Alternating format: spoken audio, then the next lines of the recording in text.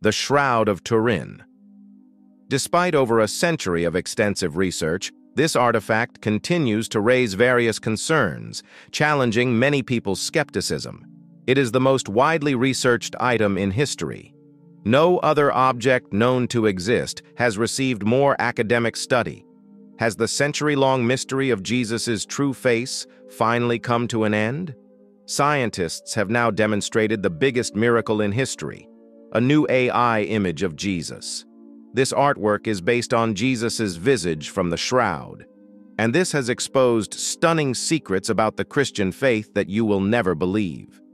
For centuries, modern science has attempted and failed to answer the mysteries of the Shroud of Turin through extensive research, especially the image of a male. Strange imprints on the shroud. However, controversy erupted when scientists had an unexpected stroke of luck and discovered more than they had hoped for. The hallowed relic contained the truth about Christ's actual form. Join us in this video. Discover the secrets of the shroud and the true face of Jesus. The Turin Shroud, often known as the Holy Shroud, is a centuries-old textile bearing, a faint impression of the front and back of a crucified guy. The Shroud of Turin is a precise photographic negative taken on a photographically sensitive cloth in an era before photography, an artifact. You would want to leave all of the evidence, even the dirt and dust, so that science could investigate it in greater depth to see what else they could discover on the shroud. For ages, the shroud has been cherished by millions of believers, most notably Catholics, as the genuine burial shroud used to shroud the body of Jesus of Nazareth after his crucifixion, and upon which Jesus' body image is magically implanted. This strange image contains markings that correspond to the crucifixion wounds of Jesus: thorn marks on the head, lacerations on the back as if from whipping, and bruises. On the shoulders, there are different traces of what appears to be blood. The human image on the shroud is somewhat easier to see in a black and white photographic negative than in its natural sepia color impact. Second Opia discovered the shroud in 1898 and published the first images of it. The shroud is a precise photographic negative captured on a photographically sensitive cloth. There was a period before pictures. This negative image is related with a well-known Catholic devotion to Jesus' holy face. While the existence of its image remains a mystery to this day, even for advanced science, the greater mystery is if the cloth is that which clothed Jesus' crucified body since its discovery. The shroud has been at the center. Its authenticity has been called into question. Many people devote themselves to this object, believe that it is a relic of Christ. Perhaps with this recent finding, the truth has been disclosed to the world, finally gets to see the true face of the Son of God. The Holy Shroud, like its mystery history, has unique dimensions, measuring approximately 4.4 by 1.1 meters. Based on the model, they can tell he was about 5 feet 11 inches tall, although the average height at the period was roughly 5 feet 5 inches. The shroud is a rectangular cloth made of flax fibrils and woven in a 3-to-1 herringbone twill pattern. Its most distinguishing feature is the faint brownish picture in both front and back views of a naked man holding his hands, folded across his groin.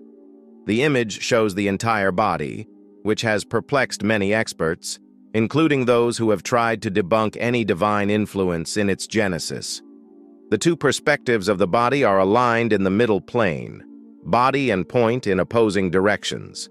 Front and back shots of the head meet almost in the center of the cloth. Despite being constructed of exceedingly sensitive linen, the shroud is incredibly detailed. A slight straw image can be seen on the crown of the textile strands. A man in yellow with a beard, mustache, and shoulder-length hair parted in the center. The man in the image appears muscular and tall. Expert measurements show that he is between 5 feet 7 inches and 6 feet 2 inches tall. Even more intriguing are the reddish-brown streaks. The scars on the shroud match to those described in the Bible as Jesus' crucifixion. Despite all of these examinations and procedures, we cannot be scientifically convinced that the guy in the shroud is a Christian. With all of this conclusive evidence, you might. I am curious as to why the Shroud of Turin exists. It has not been long since Jesus' burial shroud was verified. Before the age of cutting-edge technology, the shroud passed through thick and. In the past, many people struggled for it. If you enjoy our content and want to support us, click on the Super Thanks button below. Your Super Thanks is not just a donation. It is a blessing that supports our mission to share the transformative journey of Jesus. Unravel its sanctity. So, how was the shroud found in the first place? What was its history? How was the shroud discovered? The shroud first appears in historical records in 1354, when it was acquired by a prominent knight, Geoffroy de Charnay, Seigneur de Lirey. On its first known display in 1389, the local bishop of Troyes denounced the shroud as fraudulent, declaring it to be cunningly painted, with the artist who painted it attesting to its truth. The Avignon anti-pope Clement VII, 1378–94, did not take a position on the shroud's validity, but did allow it to be used as a devotional object while it was portrayed as an image or depiction of the actual shroud. Successive popes, however, accepted it as authentic, beginning with Julius II in 1415. In the final phase of the Hundred Years' War, the shroud was removed from the Church of Lear to be deposited indefinitely. Safekeeping at Montfort Castle. Marguerite de Charny, the granddaughter of the knight who endowed the Church of Lirey, seized ownership of the cloth and displayed it in the Church of Saint-Hippolyte-Douze. Marguerite declined to surrender the shroud to Lirey. She took the shroud on tour, including exhibitions in Chaim and Mons. In 1453, Marguerite gave the shroud to Louis, Duke of Savoy. However, in 1457, the Curia of Besançon condemned her for selling the shroud and disregarding the canons of Lirey. It became the House of Savoy's Palladium, and by 1466, it had been put in the ducal chapel of Chambéry, the Savoyard state capital. I believe the outcome is amazing. It was done on a variety of strands from the Shroud of Turin, collected from various locations. In 1506, Pope Julius II awarded indulgences to anyone who has considered an image of. The Pope declared the shroud to be an authentic relic of Christ. Unfortunately, in 1532, a fire at the chapel of Chambéry melted the reliquary. The shroud fell into the molten silver went through the folded layers of the garments, initiating a degradation process that was only temporarily halted. Through the intervention of linen folds, the impoverished Clare nuns in Chambéry later repaired the holes with patches to restore the damage. They had sewn 14 huge triangular patches and 8 smaller ones to the parts of the shroud had been burned. Emmanuel Philibert, Duke of Savoy, ordered that the fabric be transferred to Turin, the new Savoyard capital, in 1578, and it has remained there ever since. Since the late 17th century, the shroud has been maintained in this chapel, which was built by architect Guarino Guarini and is attached to both the cathedral and Turin's royal palace. In 1694, repairs were done to the Sebastian Valfrey's shroud, improves on the earlier patching of the inferior clairs. In 1868, Princess Maria Clotilde of Savoy carried out more repairs. The shroud was photographed for the first time in 1898 by Secondo Pia, an Italian lawyer and amateur photographer, at a public display. The shroud belonged to the House of Savoy remained until 1983 when it was bequeathed. The former king addressed the Holy See. Umberto II of Italy left his will. On April 11, 1997, a fire, possibly sparked by arson, endangered the shroud once more, but thankfully, no damage was done. In 2002, the Holy See had the shroud repaired.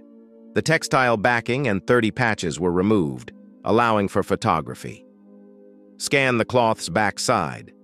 For the first time, a faint section. An image of the body was discovered on the back of the shroud. The shroud was returned to public view in 2004. The controversial Turin shroud will be displayed for the first time in 5 years in 2010. The old piece of linen is now on display in Turin Cathedral. According to church officials, that number is higher. 2 million people came to witness it. The shroud has been restored multiple times, and precautions have been taken to preserve it from additional damage and pollution. It is protected by laminated bulletproof glass in an airtight casing. The temperature and humidity-controlled box is filled with argon and oxygen to prevent chemical changes, and the shroud is mounted on an aluminum support that slides on. The Shroud of Turin has long been a subject of fascination and debate, with scientific studies attempting to prove or disprove its authenticity since the late 19th century. Beginning in the 1970s, tests were conducted to determine whether the images on the shroud were the result of paint, pigments, scorches, or other agents. Surprisingly, none of these tests provided conclusive results. A turning point came in 1988, when the Vatican allowed 3 laboratories in different countries to carbon date postage stamp-sized samples of the shroud's linen. The results indicated that the cloth was made between 1260 and 1390, suggesting it was not authentic, as this date matched the shroud's documented first appearance in 1354. This prompted a wave of articles proclaiming the shroud as a forgery. However, defenders of the shroud's authenticity soon began questioning these results, arguing that the samples tested might have been contaminated or taken from a repaired section of the original fabric. The single sample taken in 1988 was limited to one corner of the shroud, leading to doubts about the methodology. Critics also noted that, instead of following standard protocol, by taking 7 samples for examination by different labs, only 3 samples were used. In recent years, new studies have reignited interest in the shroud's origins. In 2019, Italian scientist Liberato De Caro and his team at the Institute of Crystallography in Bari, Italy, used wide-angle X-ray scattering to analyze the shroud's linen. Published in the journal Heritage in 2022, De Caro's findings suggested that the shroud might actually date back to the time of Jesus Christ. Analysis showed that the shroud did not originate in the 13th century, as previously thought, but rather 1,300 years earlier. The linen's fiber structure closely resembled that of a cloth fragment from Masada, a site from 73 AD, when Jewish rebels were besieged by the Roman army. This cloth sample was dated between 55 and 74 AD, which provided strong evidence for the shroud's authenticity. Other studies have supported this revised dating. Dr. Raymond Rogers, through a vanillin test that measures the fabric's decay over time, found low levels of vanillin, indicating that the shroud's origin could be traced to before the 3rd century. Further testing using infrared spectroscopy pointed to an average date of 50 AD, with a 96% certainty margin of 500 years. Dr. Max Free's study of pollen grains on the shroud revealed types indigenous to Judea, particularly northern Jerusalem, adding further evidence that the shroud originated from the same time and place as Jesus Christ. He discovered that the shroud was exposed in northern Judea for some time, later moved to Edessa, Turkey, and then finally to Constantinople. Interestingly, around the time the shroud was believed to have arrived in Edessa, a shift occurred in Christian iconography. Jesus began to be depicted as a Semitic man with dark features and long hair, just as he appears on the shroud. Over time, even more compelling evidence supporting the shroud's authenticity emerged. But did any of this confirm that the image on the shroud is truly of Jesus, or reveal how it was formed? You're about to uncover the Shroud's most perplexing mystery. Despite decades of study, there is still no definitive explanation for how the anatomically perfect image of a man appeared on the Shroud of Turin. Researchers have long explored theories, including the role of radiation, all to no avail.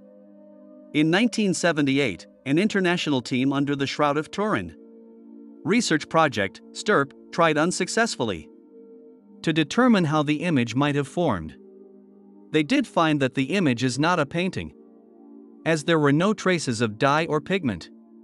While the STURP investigation and later research by John Jackson and Paolo di Lazzaro sought to address these mysteries, some theories defy physical explanation and are often attributed to the realm of miracles. A breakthrough in understanding the Shroud of Turin came when John Jackson proposed that an intense burst of ultraviolet (UV) radiation created the image on the uppermost fibers of the cloth. According to this theory, the body wrapped in the shroud emitted a powerful flash of vacuum UV radiation, forming the perfect 3D negative image of the body on both the front and back of the cloth without scorching it. This process is unlike any known natural phenomenon, as no human body is capable of emitting such radiation. Jackson's hypothesis was based on a process of elimination, as he had already disproven other theories involving chemicals, vapors, or heat. If chemicals had formed the image on the shroud, they would have penetrated deeper into the fabric. However, the image is limited to the surface fibers, suggesting that radiation was responsible, since radiation can alter only the surface, without deeper penetration or scorching. The shroud depicts a full-body image even in areas where the cloth did not touch the body, something chemicals or physical contact cannot explain. UV radiation could have evenly discolored the fibers to create the body's perfect outline without direct contact. Jackson's research suggests that only a burst of vacuum UV radiation could have sensitized the Shroud of Turin to record the body's image in such detail. Producing such an image would require billions of watts of light energy, far beyond the capabilities of any known UV source. Additionally, the radiation would have needed to produce light without heat, as the heat would have instantly vaporized the cloth. In 2010, Paolo di Lazzaro and his team tested this theory further, concluding that UV photons could account for the unique thin coloration and the image's appearance in areas not touching the body. The source of such energy, especially in ancient times, remains a mystery. In the end, the only plausible explanation is within the realm of miracles. The double image and X-ray-like effect on the shroud have long eluded scientific explanation, leading some to suggest it was a miraculous occurrence. The image on both the front and back of the shroud could only be possible if the cloth had collapsed through a body that became mechanically transparent. This phenomenon suggests that the shroud might be linked to the resurrection of Christ. The resurrection, as understood in Christian belief, transformed Jesus' body into a glorified, transphysical state, where he could pass through solid doors yet was not a ghost. The shroud may be a recording of this transformation, captured through a miraculous burst of radiation. As researchers delved deeper, they uncovered even more startling secrets. For instance, Roman leptons, coins unique to the time of Pontius Pilate, were found over the eyes of the figure in the shroud. These coins were minted in Jerusalem around 29 AD, coinciding with the life of Jesus. Additional evidence comes from the bloodstains on the shroud, which were present before the image formed, and align with the wounds of crucifixion. In a recent study, Italian researcher Giulio Fanti analyzed the bloodstains, finding that they reflect conditions consistent with Jesus' crucifixion, as described in the Gospels. Fanti noted that the blood flowed in 3 distinct directions, indicating movement of the body after death. There is also a DNA profile on the shroud, and another on the Sudarium of Oviedo, believed to be Jesus' face cloth. Analysis of these bloodstains suggests 3 different types: post-mortem blood from moving the body, less evident pre-mortem stains, likely from when Jesus was still on the cross, and serum leakage. The stains display a unique alignment and indicate that an artist did not create the shroud. It contains genuine hemoglobin. Furthermore, wounds on the shroud correspond to those described in the Gospels, including injuries from a crown of thorns, a Roman pilum, and nails in the wrists, feet, and ankles. With a wealth of evidence supporting the shroud's authenticity, it holds sacred significance, though remains unverified. As believers, we are reminded not to base our faith solely on relics, but on the grace we experience daily. If you enjoyed this video, please like, share, and subscribe to our channel. And click the next video on your screen, you'll enjoy it. If you enjoy our content and want to support us, click on the Super Thanks button below. Your super thanks is not just a donation. It is a blessing that supports our mission to share the transformative journey of Jesus. So let's get the video started, but before that, check out yesterday's winner. Look, I've put the channel link to this wonderful member of our faith community in the description of my video. So go ahead and subscribe to his channel and support him. And if you want to promote your channel next time, here's what you need to do. If you're new to the channel, subscribe to the channel, like the video, and leave a lovely comment in the comment box.